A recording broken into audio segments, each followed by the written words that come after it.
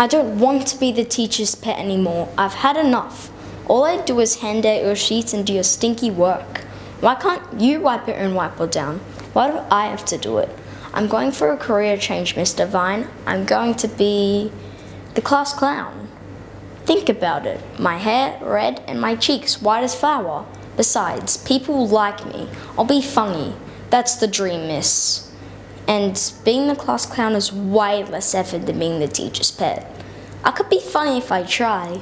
I mean, how hard could it really be? Let's see. Ooh, what do you call a fish with no eye? A fish, of course. And that's it. I can see my calling. My name and lights of my own show. And if you're lucky, I could give you half-price tickets. But that's it. My mind's made up.